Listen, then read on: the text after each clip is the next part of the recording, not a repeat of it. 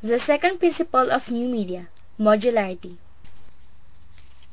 Hello there, this is Alison and Yum and we're going to discuss all about modularity. But first, we're going to have a quick discussion of new media. What is new media? Categories that gather around this discussion includes computer multimedia, computer games, DVD, CD-ROM, and internet.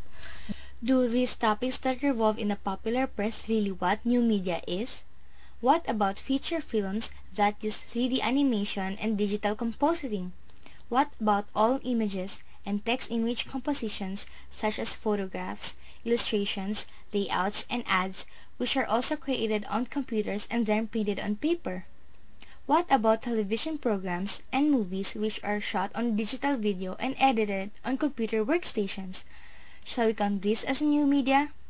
The popular definition of new media identifies it with the use of a computer for distribution and exhibition rather than with production.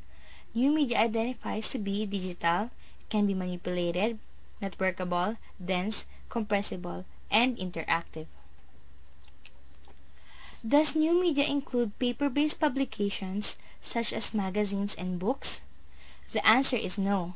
But if they are enabled with digital activity, then they are considered as new media. Therefore, texts distributed on a computer like websites, ebooks, PDFs, and emails are considered to be new media, whether the texts were distributed on paper or not. Similarly, photographs which are put on a CD-ROM and require a computer to view them are considered new media. The same photographs printed as a book are not. Lev Manovics, in the language of new media, he proposes 5 principles of new media, to be understood, quote, not as absolute laws but rather as general tendencies of a culture undergoing computerization, end quote. The 5 principles are numerical representation, modularity, automation, variability, and transcoding. The second principle of new media is modularity.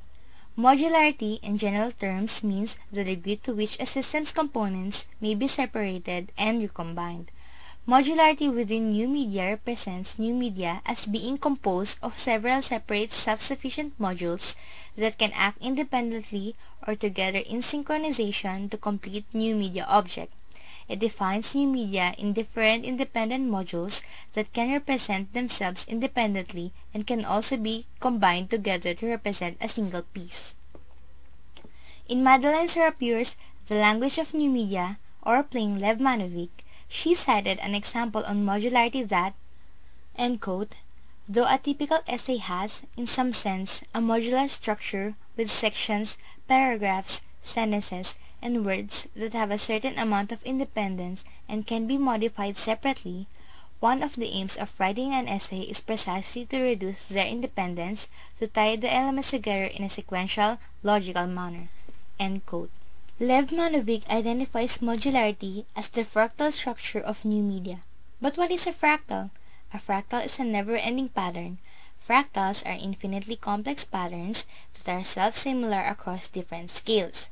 They are created by repeating a simple process over and over in an ongoing feedback loop. Driven by recursion, fractals are images of dynamic systems.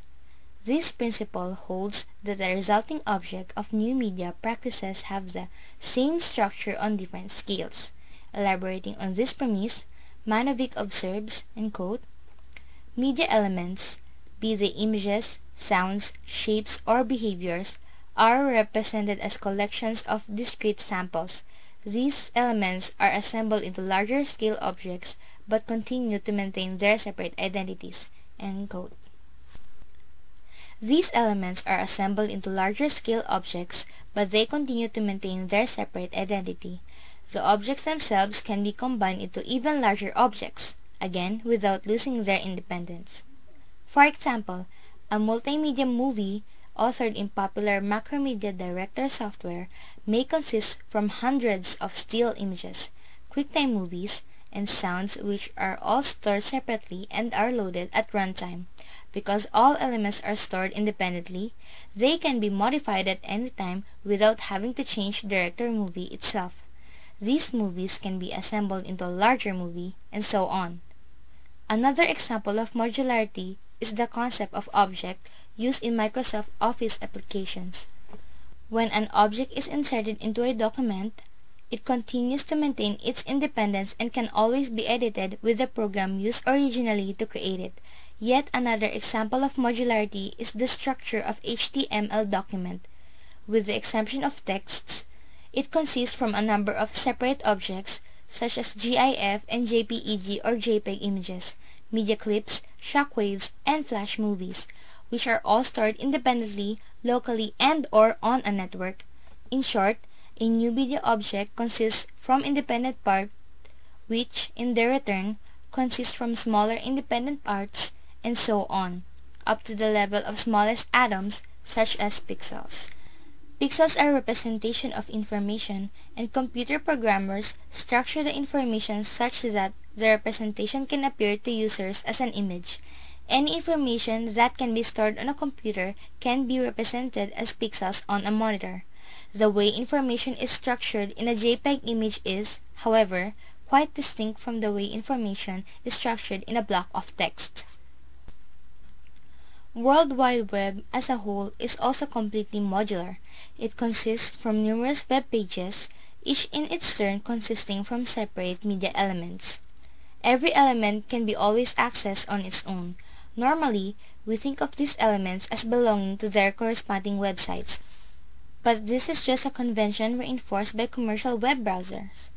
Netomat browser, which extract elements of a particular media type from different web pages, like web images for instance, and display them together without identifying the websites they come from, highlights for us this fundamentally discrete organization of the web. The entire web, Manovik notes, has a modular structure composed of independent sites and pages, and each web page itself is composed of elements and code that can be independently modified.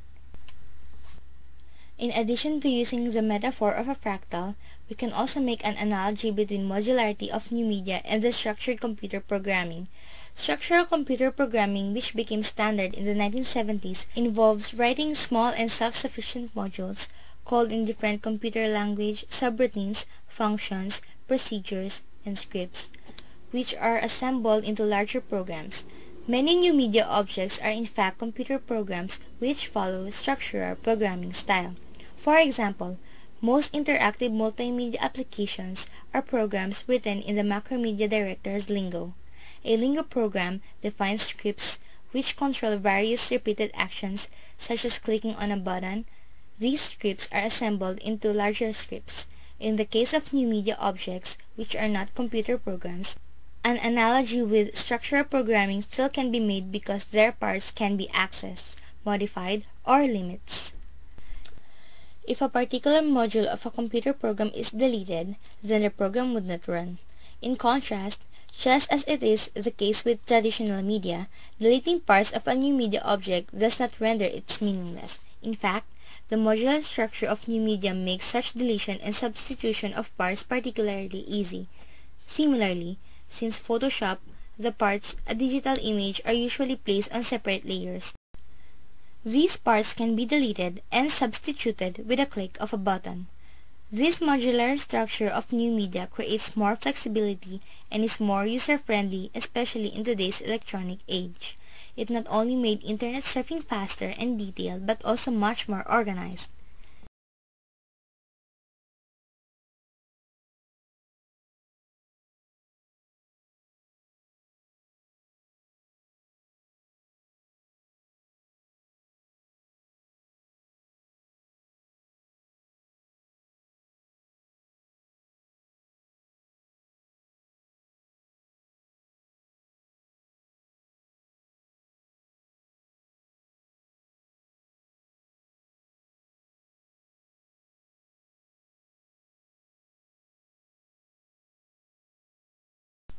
Thank you so much for listening. Again, this is Alison Lium at peachykeen.blogspot.com.